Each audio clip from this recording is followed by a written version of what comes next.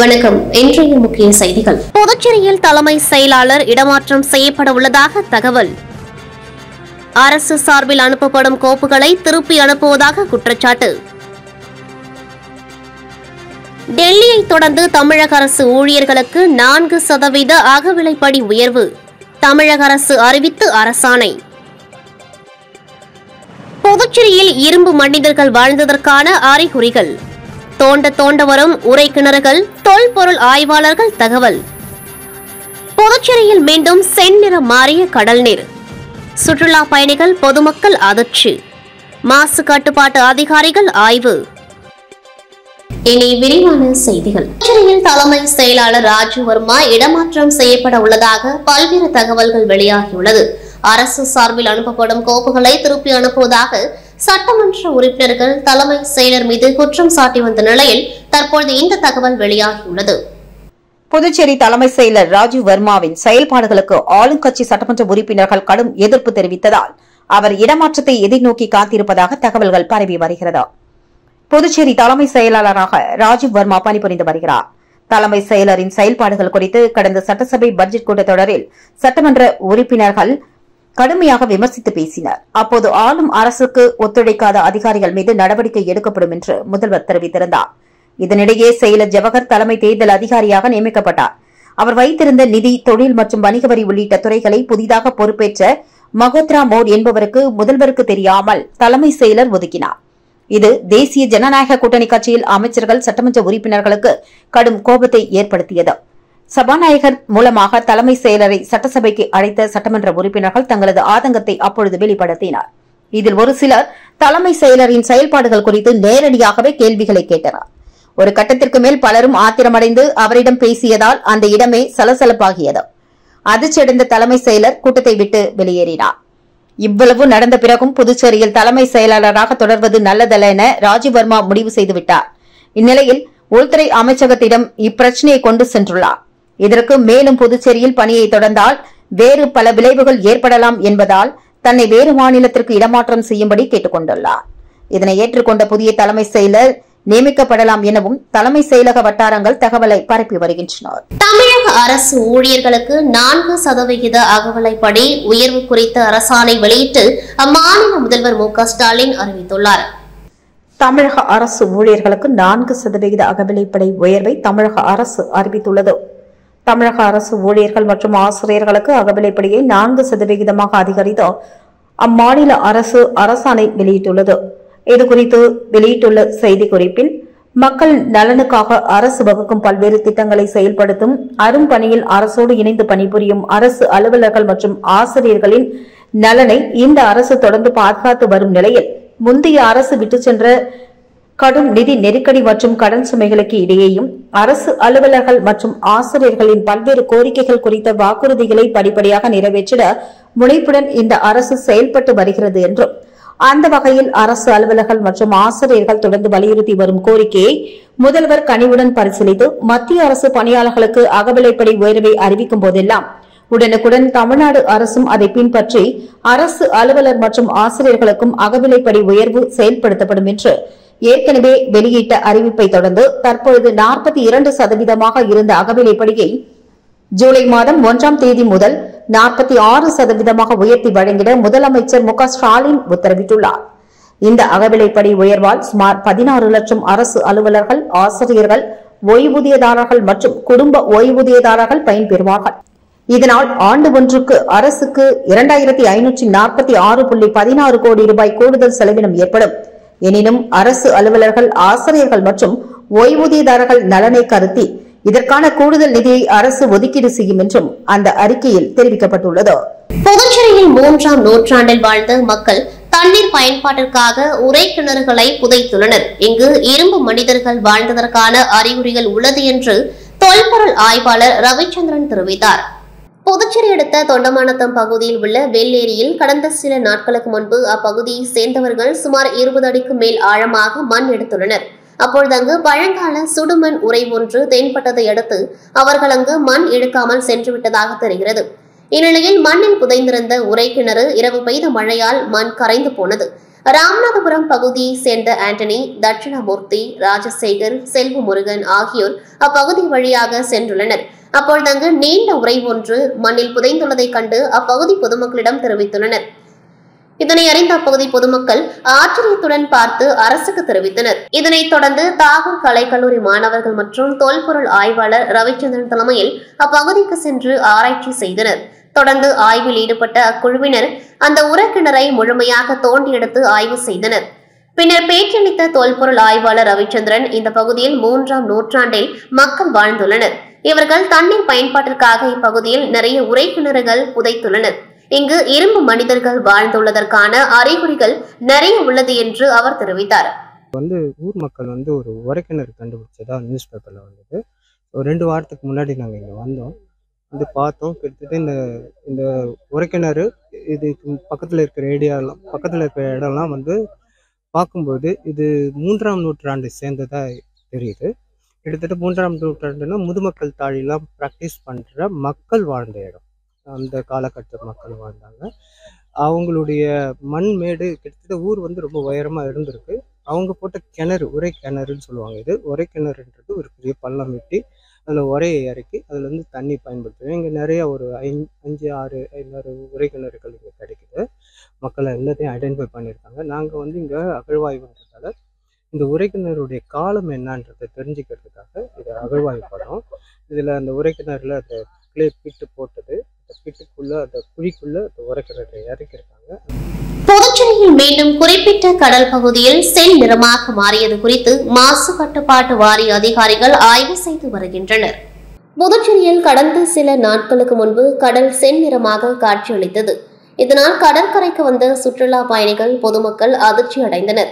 ஒரு வகையான கடல் பாசி, அதாவது ப்ளூ ஆல்கே, கடலில் கலந்து ரசாயன மாற்றம் ஏற்பட்டதன் காரணமாக செந்நிறமாக மாறியதாக சுற்றுச்சூழல் துறை அதிகாரிகள் தகவல் தெரிவித்திருந்தனர்.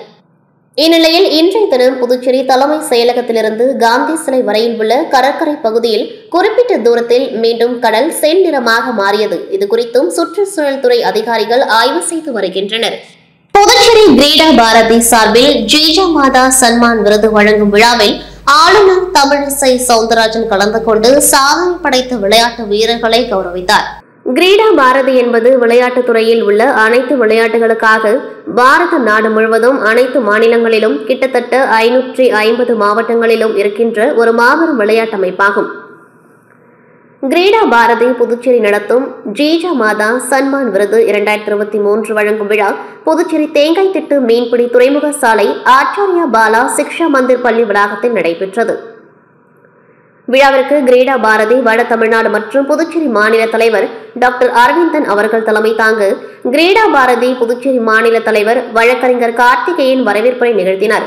விழாவில் சிறப்பு அழைப்பாளராக கலந்து கொண்டு புதுச்சேரி மாநில துணைநிலை ஆளுநர் டாக்டர் தமிழிசை சவுந்தரராஜன் மற்றும் கல்வி மற்றும் விளையாட்டுத்துறை அமைச்சர் நமச்சிவாயம், புதுச்சேரி மாநில ஒலிம்பிக் சங்க தலைவரும் வேளாண் துறை அமைச்சருமான தேனி ஜெயக்குமார் ஆகியோர் கலந்து கொண்டார்கள். மேலும் விழாவில் கிரீடா பாரதி அகில பாரத அமைப்பு செயலாளர் பிரசாந்த் மகங்கர்ஜி மற்றும் முன்னாள் இந்திய கூடைப்பந்து அணி தலைவர் பத்மஸ்ரீ அனிதா பால்துரை ஆகியோர் சிறப்புரை ஆற்றினார்கள். தொடர்ந்து விழாவில் புதுச்சேரி மாநிலத்திலிருந்து இந்திய அணிக்காக விளையாடி பெருமை சேர்த்த வீரர்கள், வீராங்கனைகளையும் பல்வேறு விளையாட்டுகளில் புதுவை மண்ணிற்கு பெருமை சேர்த்த 150 வீரர்கள் மற்றும் வீராங்கனைகளின் தாயார்களையும் கௌரவிக்கப்பட்டது. இந்த விழாவில் பெற்றோர்கள், விளையாட்டு வீரர்கள், மாணவர்கள், முக்கிய நிர்வாகிகள் என அனைவரும் திரளாக கலந்து கொண்டார்கள். இந்த நிகழ்ச்சியை ஆச்சாரியா பொறியியல் கல்லூரியின் உடற்கல்வி இயக்குநர் டாக்டர் குமரேசன் அவர்களும் மற்றும் ஆச்சாரியா உடற்கல்வித்துறையை சேர்ந்த மோகன், டோனி, விஜயகுமார், செந்தில் முருகன், ராஜலட்சுமி, திவ்யா, அபிராமி, செந்தில் ஏற்பாடு செய்திருந்தனர். அரியாங்குப்பம் கொம்யூன் பஞ்சாயத்துக்கு பாராளுமன்ற உறுப்பினர் நிதியிலிருந்து புதிய பொக்லைன் இயந்திரம் வழங்கும் நிகழ்ச்சி நடைபெற்றது. இந்த நிகழ்ச்சிக்கு சபாநாயகர் ஏம்பலம் செல்வம் தலைமை தாங்கினார். சிறப்பு விருந்தினராக செல்வகணபதி எம்பி கலந்து கொண்டு 31.58 லட்சம் ரூபாய் மதிப்பிலான பொக்லைன் இயந்திரத்தை கொம்யூன் பஞ்சாயத்திடம் ஒப்படைத்தார். அப்பொழுது உதவி பொறியாளர் நாகராஜன், பாரதிய ஜனதா தொகுதி தலைவர் செல்வகுமார், கொம்யூன் பஞ்சாயத்து மேலாளர் வீரம்மாள், இளநிலை பொறியாளர்கள் சரஸ்வதி, சுரேஷ், அகிலன், வாகன மேற்பார்வையாளர் மற்றும் பண்டக காப்பாளர் செழியன், டைனோடெக் மேலாளர் ஆரிப் பாஷா, புதுச்சேரி மாவட்ட ஊரக வளர்ச்சி முகமை மற்றும் அரியாங்குப்பம் கொம்யூன் பஞ்சாயத்து ஊழியர்கள் உட்பட பலர் கலந்து கொண்டு சிறப்பித்தனர். உப்பளம் திமுக தொகுதி சட்டமன்ற உறுப்பினர் அனிபால் கென்னடி அவர்களின் முயற்சியால் உப்பளம் கிறிஸ்தவ கல்லறையை புனரமைப்பு செய்தனர். புதுவை உப்பளம் தொகுதிக்குட்பட்ட நேதாஜி நகர் பகுதியில் கிறிஸ்தவ கல்லறை உள்ளது. அங்கு சுத்தமில்லை, ஒரே புதர்களாக உள்ளது, மரங்கள் வளர்ந்து நடப்பதற்கு இடையூறாக உள்ளது, நடைபாதை முற்றிலும் சீர்கெட்டு உள்ளது, விளக்குகள் இல்லை, சுவர்களுக்கு வண்ணம் பூசி பல வருடங்கள் ஆகிறது. ஆகையினால் திமுக உப்பளம் தொகுதி சட்டமன்ற உறுப்பினர் அனிபால் கென்னடி அவர்களிடம் இதுகுறித்து அப்பகுதி பொதுமக்கள் தெரியப்படுத்தினார்கள். உடனே தனது கழக சகோதரர்களுடன் சென்று கல்லறையை ஆய்வு செய்து முடித்து பின்னர் சட்டமன்ற உறுப்பினர் நிதியிலிருந்து புனரமைத்து சீர் செய்து விடலாம், அனைத்தையும் ஒழுங்குபடுத்தி விளக்குகளை அமைத்து தருகிறேன் என்றார். இது சம்பந்தமாக செயற்பொறியாளர் சிவபாலன் மற்றும் வருவாய்த்துறை அதிகாரி பிரபாகரன் அவர்களுடன் இணைந்து ஆலோசனை நடத்தினார். அதிகாரிகள் செய்து கொடுப்பதாக உறுதி செய்துள்ளனர். அதனைத் தொடர்ந்து சட்டமன்ற உறுப்பினர் அவர்களின் கோரிக்கையேற்று தற்பொழுது கிறிஸ்தவ கல்லறை மதில் சுவர் அழகாக வண்ணங்கள் பூசப்பட்டது. கும்மிருட்டாக சமூக விரோதிகளின் கூடாரமாகவும் மாறாமல் இருக்க 27 விளக்குகளால் புதிதாக அமைக்கப்பட்டது. அதனை சட்டமன்ற உறுப்பினர் நேரில் சென்று பார்வையிட்டார். இனிவரும் காலங்களில் அங்குள்ள விளக்குகளை பாதுகாப்பது கல்லறை காவலர் பணி. சமூக விரோதிகளின் சந்தேகத்தினங்க யாரேனும் வந்தால் உடனே காவல் நிலையம் சென்று உடனே புகார் அளிக்க வேண்டும். கண்ணும் கருத்துமாக கல்லறையை பாதுகாக்க வேண்டும் என்று நகராட்சி உதவி பொறியாளர் யுவராஜ் அவர்களிடம் சட்டமன்ற உறுப்பினர் வலியுறுத்தினார். மேலும் கல்லறை திருநாள் நிகழ்ச்சியை முன்னிட்டு கல்லறையில் பணிகள் நடைபெறுகிறது. அதனை சட்டமன்ற உறுப்பினர் நேரில் சென்று ஆய்வு செய்தார். உடன் தொகுதி நிர்வாகிகள் சக்திவேல், ராஜி, நோயல், செழியன், இருதயராஜ், ராகேஷ் ஆகியோர் உடன் இருந்தனர். திண்டிவனத்தில் ஆயுத பூஜையை முன்னிட்டு மாவட்ட அளவிலான முதலாம் ஆண்டு கால்பந்தாட்ட போட்டியில் 1 லட்சம் ரூபாய் பரிசு மற்றும் வெற்றி கோப்பையை ENS சேகர் வழங்கினார். ஆயுத பூஜையை முன்னிட்டு திண்டிவனத்தில் மாவட்ட அளவில் நடைபெற்ற முதலாம் ஆண்டு கால்பந்தாட்ட போட்டியில் வெற்றி பெற்ற அணிக்கு 1 லட்சம் ரூபாய் பரிசு மற்றும் வெற்றி கோப்பைகளை ENS சேகர் வழங்கினார். திண்டிவனம் 2வது வார்டு ஐயந்தோப்பில் ENS பிரதர்ஸ் சார்பில் மாவட்ட அளவிலான 5 கால்பந்தாட்ட போட்டி நடத்தப்பட்டது. இதில் தமிழகத்தின் பல்வேறு மாவட்டங்களில் இருந்து 56 அணிகள் கலந்து கொண்டார்கள். 2 நாட்களாக நடைபெற்ற போட்டியில் சென்னை ராயபுரம் அணி வெற்றி கோப்பையை தட்டி சென்றது. வெற்றி பெற்று முதல் பரிசு பெற்ற சென்னை ராயபுரம் அணிக்கு 50,000 ரூபாயும், 2வது பரிசு பெற்ற ஐயந்தோப்பு அணிக்கு 30,000 ரூபாயும், 3 மற்றும் 4ஆம் இடம் பிடித்த விழுப்புரம் மற்றும் ENS பிரதர்ஸ் அணியினருக்கு தலா 10,000 ரூபாய் மற்றும் வெற்றி கோப்பைகளை ஈச்சேரி ஊராட்சி மன்ற தலைவர் ENS சேகர் வழங்கினார். அப்பொழுது அவர் கூறுகையில், விழுப்புரம் மாவட்டத்தில் முதன்முறையாக கால்பந்தாட்ட போட்டி நடத்த வேண்டும் என இளைஞர்கள் கோரிக்கை வைத்ததால் தமிழகம் முழுவதும் மாவட்டங்களில் உள்ள கால்பந்தாட்ட வீரர்களுக்கு தகவல் தெரிவிக்கப்பட்டு போட்டி நடைபெற்றது. இந்த போட்டியில் அனைவரும் ஒற்றுமையுடன் விளையாடி பெருமை சேர்த்துள்ளனர். இந்த போட்டி தமிழகம் மட்டுமின்றி மாநில அளவில் நடத்துவதற்கும் ஏற்பாடு செய்யப்படும் எனவும், இளைஞர்கள் நினைத்தால் எதை வேண்டுமானாலும் செய்யலாம் என்பதற்கு இப்பகுதி இளைஞர்கள் ஒரு உதாரணம் என தெரிவித்தார். இதில் திண்டிவனம் 2வது வார்டு நகர மன்ற உறுப்பினர் திருமகள் செங்கேனி மற்றும் ஊர் பொதுமக்கள், விளையாட்டு வீரர்கள், இளைஞர்கள் உள்ளிட்ட ஏராளமானோர் கலந்து கொண்டார்கள்.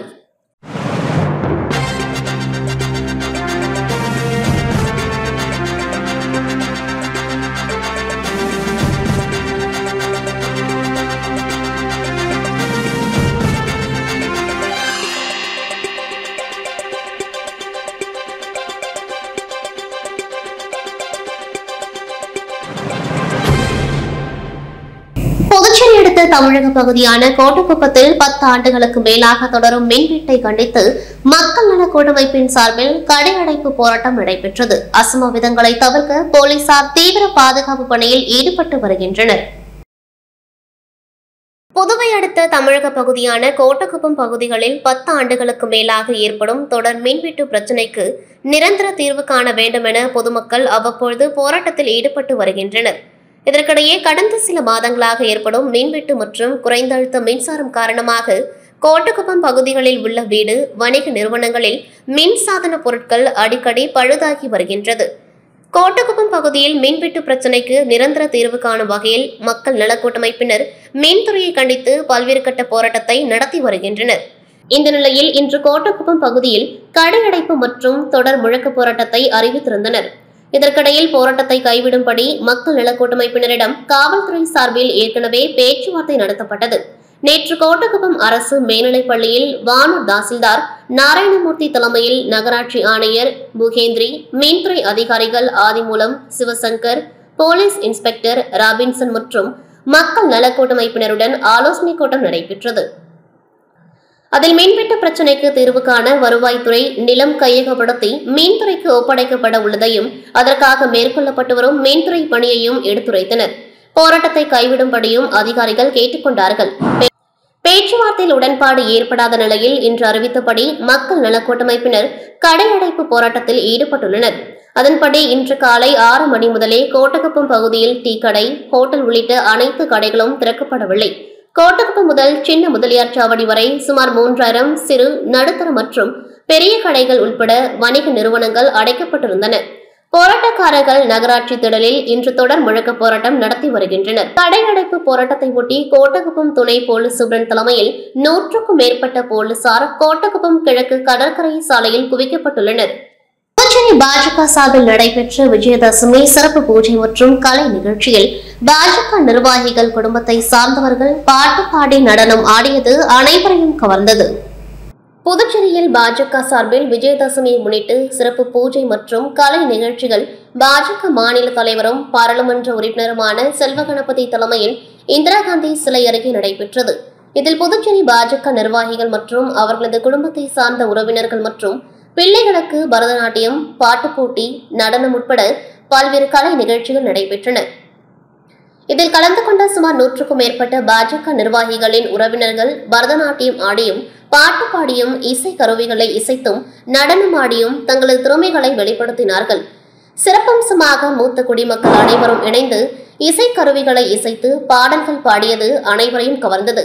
முன்னதாக விஜயதசமியை முன்னிட்டு சிறப்பு பூஜைகள் நடைபெற்றன. இதில் உள்துறை அமைச்சர் நமச்சிவாயம், சட்டமன்ற உறுப்பினர்கள் ரிச்சர்ட் ஜான்குமார், வெங்கடேசன், அசோக் பாபு ஆகியோர் கலந்து கொண்டு சிறப்பாக திறமைகளை வெளிப்படுத்தியவர்களுக்கு பரிசுகளை வழங்கி பாராட்டினார்கள்.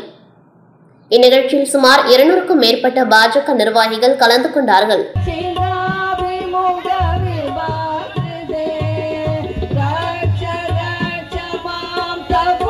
புதுவை மாநில அனைத்து கிராம பஞ்சாயத்து ஊழியர்கள் சங்கம் சார்பில் பணி நிரந்தர கோரிக்கைகளை வலியுறுத்தி நடைபெற்ற கண்டன ஆர்ப்பாட்டத்தில் 100க்கும் மேற்பட்ட ஊழியர்கள் கலந்து கொண்டார்கள்.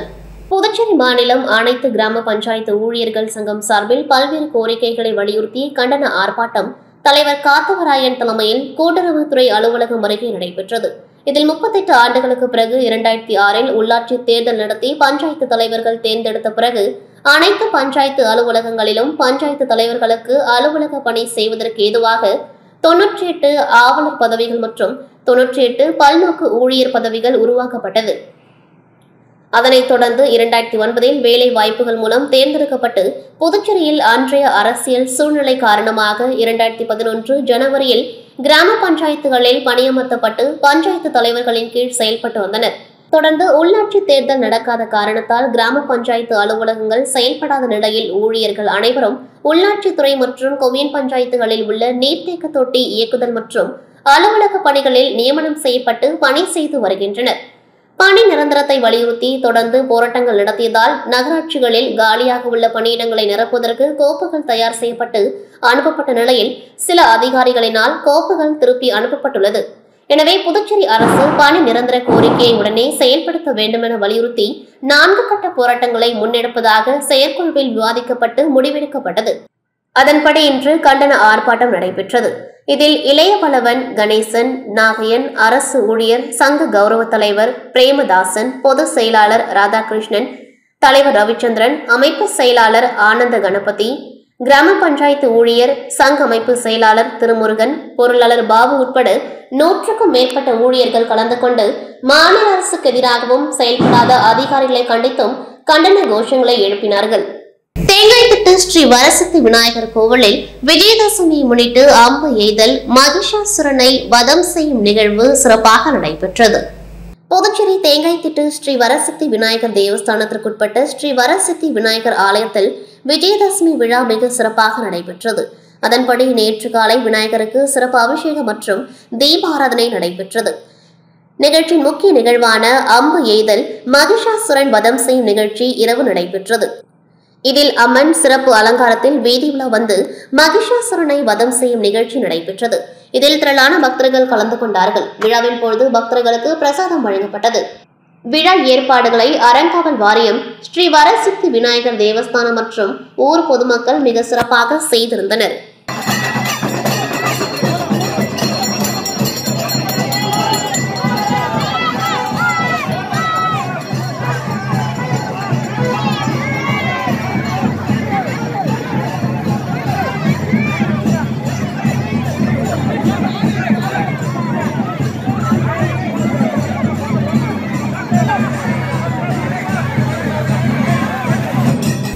புதுச்சேரி குயவரப்பாளையம் அருள்மிகு ஸ்ரீ புட்லாயம்மன் ஆலய 6ஆம் ஆண்டு நவராத்திரி திருவிழாவில் அம்மன் துர்க்கை அலங்காரத்தில் பக்தர்களுக்கு அருள் பாலித்தார். புதுச்சேரி குயவரப்பாளையம் செல்லப்பெருமாள் கோவில் வீதியில் அமைந்துள்ள அருள்மிகு ஸ்ரீ புட்லாயம்மன் ஆலயத்தில் ஒவ்வொரு ஆண்டும் நவராத்திரி விழா வெகு விமர்சையாக நடைபெறுவது வழக்கம். அந்த வகையில் இந்த ஆண்டு 6வது ஆண்டாக நவராத்திரி பெருவிழா கடந்த 14ஆம் தேதி முதல் தொடங்கி வெகு விமர்சையாக நடைபெற்று வருகின்றது. மேலும் ஆலயத்தில் ஸ்ரீ துர்கா லட்சுமி சரஸ்வதி ஆகிய முப்பெரும் தேவிகளின் விழாவான நவராத்திரி விழா சிறப்பான முறையில் நடைபெற்று வருகின்றது. மேலும் சுவாமிக்கு மகா அபிஷேகம் நடைபெற்றது. தொடர்ந்து அம்மன் மஞ்சள் அலங்காரம், லட்சுமி அலங்காரம், குங்குமம் அலங்காரம், கெஜலட்சுமி, ராஜராஜேஸ்வரி, மலர் அலங்காரம், காய்கனி அலங்காரம், மீனாட்சி அலங்காரம், சந்தன காப்பு அலங்காரம், சரஸ்வதி அலங்காரமும் நடைபெற்றது. தொடர்ந்து நேற்று மகா அபிஷேகம் நடைபெற்றது. மேலும் அம்மன் துர்க்கை அலங்காரத்தில் பக்தர்களுக்கு அருள் பாலித்தார். தொடர்ந்து கன்னியா பூஜை, அம்பு போடுதல் நிகழ்ச்சி நடைபெற்று மகா தீபாரனை காண்பிக்கப்பட்டது. இதில் திரளான பக்தர்கள் கலந்து கொண்டு சுவாமியை வழிபட்டனர். மேலும் ஆலயத்தில் பெரிய அளவில் கொலு வடிவமைக்கப்பட்டு மகா தீபாரனை காண்பிக்கப்பட்டது. பின்னர் பூஜையில் கலந்து கொண்ட அனைவருக்கும் பிரசாதம் வழங்கப்பட்டது. தொடர்ந்து அம்மன் திருவீதி உலா நடைபெற்றது. ஆலய வளாகத்தில் தொடங்கிய இந்த திருவீதி உலா சுப்பிரமணியர் கோவில் வீதி, செல்லப்பெருமாள் கோவில் வீதி, லெனின் வீதி, கருணாகர பிள்ளை வீதி வழியாக சென்று மீண்டும் ஆலயத்தை வந்தடைந்தது. பின்னர் அம்மனுக்கு மகா தீபாரனை காண்பிக்கப்பட்டது. இதற்கான ஏற்பாடுகளை ஆலய அறங்காவலர் குழுவினர், ஆலய அர்ச்சகர்கள், ஊர் பொதுமக்கள் சிறப்பாக செய்திருந்தனர்.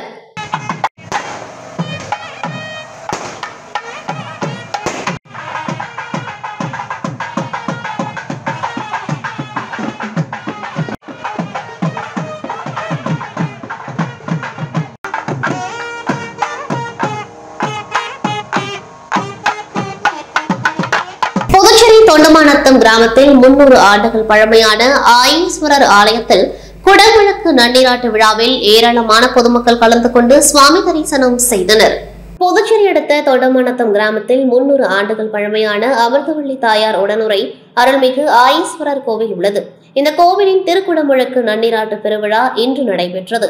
முன்னதாக கோவிலில் திருவிளக்கு வழிபாடு, புனித நீர் வழிபாடு, விநாயகர் வழிபாடு, திருமகள் வழிபாடு, நிலதேவர் வழிபாடு, முளையிடுதல், காப்பு கட்டுதல், யாகசாலையில் கலசம் நிர்மாணித்தல் மற்றும் 4 கால யாக பூஜையில் துவங்கி நிறைவு செய்யப்பட்டு காலை கோ பூஜை, திருமஞ்சனம் செய்து தீபாவளி காண்பிக்கப்பட்டு திருமுறை விண்ணப்பத்துடன் நிறைவு செய்யப்பட்டது. தொடர்ந்து கலச புறப்பாடு நடைபெற்று விமானத்தில் திருக்குட நன்னீராட்டு பெருவிழா நடைபெற்றது. மேலும் மூலவருக்கு திருக்குட நன்னீராட்டு நடைபெற்றது. இதில் சிறப்பு விருந்தினராக குடிமைப்பொருள் வழங்கல் துறை அமைச்சர் சாய் ஜே சரவணகுமார், உள்துறை அமைச்சரின் துணைவியார் வசந்தி நமச்சிவாயம் உள்ளிட்ட சுற்றுவட்டார கிராமங்களில் இருந்து நூற்றுக்கணக்கான பக்தர்கள், சிவனடியார்கள் பலர் இவ்விழாவில் கலந்து கொண்டு சுவாமி தரிசனம் செய்தனர். கும்பாபிஷேகத்திற்கான ஏற்பாடுகளை ஊர் பொதுமக்கள் மற்றும் விழா குழுவினர் செய்திருந்தனர்.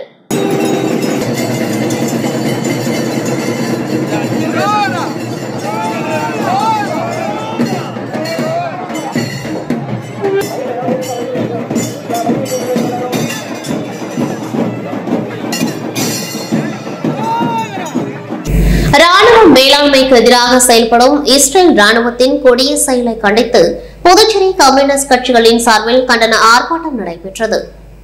இஸ்ரேல் ராணுவம் பாலஸ்தீன காசா பகுதியில் போர் தொடங்கி 2 வார காலமாகிறது. காசா பகுதியின் ஹமாஸ் அமைப்பினருக்கு எதிரான தாக்குதல் என்ற பெயரில் இஸ்ரேல் ராணுவம் அப்பாவி பொதுமக்களை கொன்று குவித்து வருவதை கண்டித்தும் அமெரிக்கா மற்றும் மேற்கத்திய நாடுகளின் ராணுவ மேலாண்மைக்கு எதிராக செயல்படும் இஸ்ரேல் ராணுவத்தின் கொடிய செயலை கண்டித்தும் சுல்தான்பேட்டையில் இந்திய கம்யூனிஸ்ட் கட்சி, மார்க்சிஸ்ட் கம்யூனிஸ்ட் கட்சி சார்பில் கண்டன ஆர்ப்பாட்டம் நடைபெற்றது.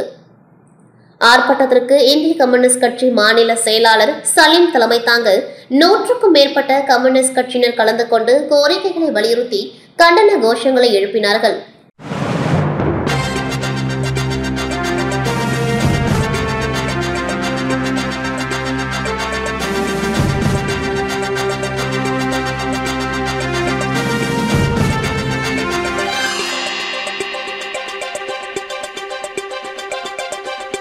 புதுச்சேரி மாநிலம் திருவோணை தொகுதிக்குட்பட்ட களித்தீர்த்தாக்குப்பம் கலைஞர் கருணாநிதி அரசு மேல்நிலைப் பள்ளியில் கடந்த கல்வியாண்டில் 12ஆம் வகுப்பு பயின்று நீட் தேர்வில் தேர்ச்சி பெற்று தற்பொழுது மருத்துவ கல்வி பயில்வதற்கு தேர்வாகிய பிரியசகி ஸ்ரீ மணக்குள விநாயகர் மருத்துவக் கல்லூரியிலும், ரோஹிணி மாஹே மாவட்டத்தில் உள்ள ராஜீவ்காந்தி ஆயுர்வேதா மருத்துவக் கல்லூரியிலும் தேர்வாகியுள்ளனர்.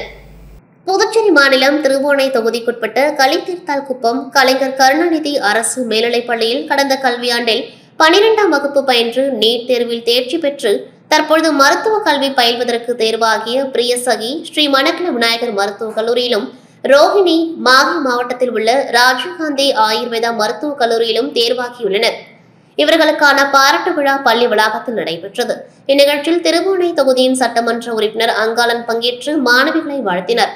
இந்நிகழ்ச்சியில் பள்ளியின் துணை முதல்வர் மற்றும் பள்ளியின் ஆசிரியர்கள், சட்டமன்ற உறுப்பினரின் ஆதரவாளர்கள் என ஏராளமானோர் கலந்து கொண்டார்கள்.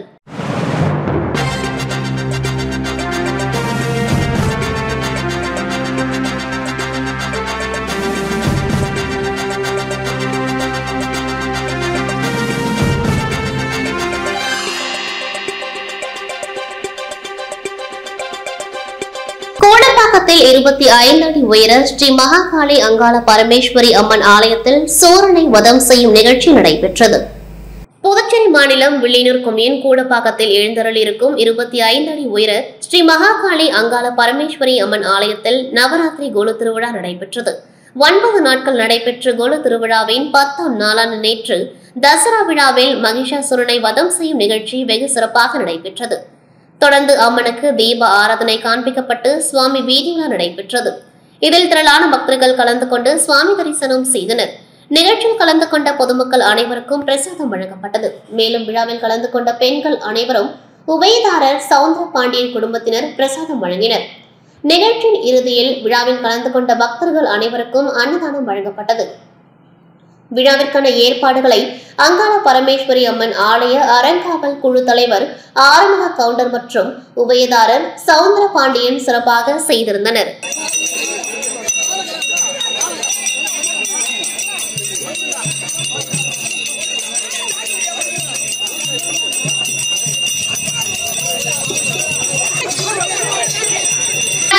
அரசு உயர்நிலைப் பள்ளியில் வட்டம் 4 அளவிலான கொக்கோ விளையாட்டு போட்டிகள் நடைபெற்றது. புதுச்சேரி கல்வித்துறையின் வட்டம் 4 அளவிலான பல்வேறு விளையாட்டுப் போட்டிகள் PS பாளையம் பாரதிதாசன் அரசு மேல்நிலைப் பள்ளி சார்பில் நடத்தப்பட்டு வருகின்றது.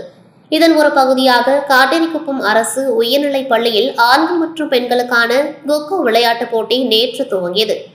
உடற்கல்வி விரிவுரையாளர் பிரகாஷ் வரவேற்றார். பள்ளியின் தலைமை ஆசிரியர் கவிதா தலைமை தாங்கி போட்டியினை துவக்கி வைத்தார். ஓய்வு பெற்ற உடற்கல்வி விரிவுரையாளர் ராஜாராமன், திருமாவளவன், ரஷீத் அகமது ஆகியோர் வாழ்த்தி பேசினர். போட்டியில் நடுவர்களாக ரகுராமன், ஆனந்தலிங்கம், பாலகிருஷ்ணன், பாலசங்கர் ஆகியோர் செயல்பட்டனர். பள்ளியின் உடற்கல்வி ஆசிரியர் மகேந்திரன் நன்றி கூறினார். ஏற்பாடுகளை ஆசிரியர் கருணை பிரகாசம் மற்றும் உடற்கல்வி ஆசிரியர்கள் செய்திருந்தனர்.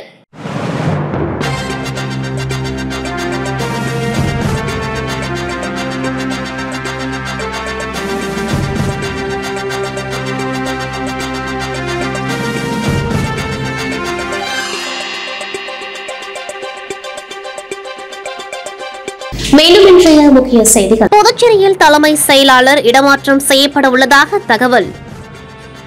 அரசு சார்பில் அனுப்பப்படும் கோப்புகளை திருப்பி அனுப்புவதாக குற்றச்சாட்டு.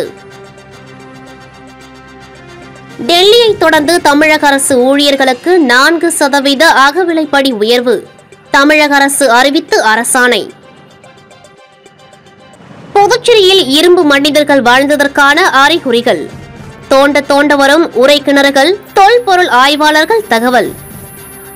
புதுச்சேரியில் மீண்டும் செந்நிறம் மாறிய கடல் நீர். சுற்றுலா பயணிகள் பொதுமக்கள் அதிர்ச்சி. மாசு கட்டுப்பாட்டு அதிகாரிகள் ஆய்வு. இத்துடன் செய்திகள் நிறைவடைகின்றது. நன்றி, வணக்கம்.